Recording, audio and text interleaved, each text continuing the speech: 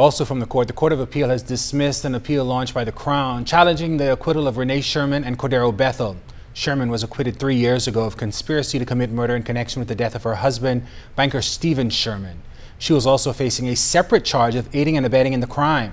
Her co-accused, 24-year-old Cordero Bethel and 24-year-old Ginaldo Farrington, were accused of killing and robbing the banker and his female relative.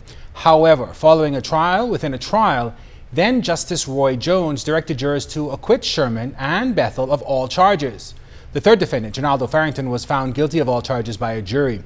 During today's appellate court proceedings, the court dismissed the Crown's appeal. Attorney Muriel DeCio represented Sherman.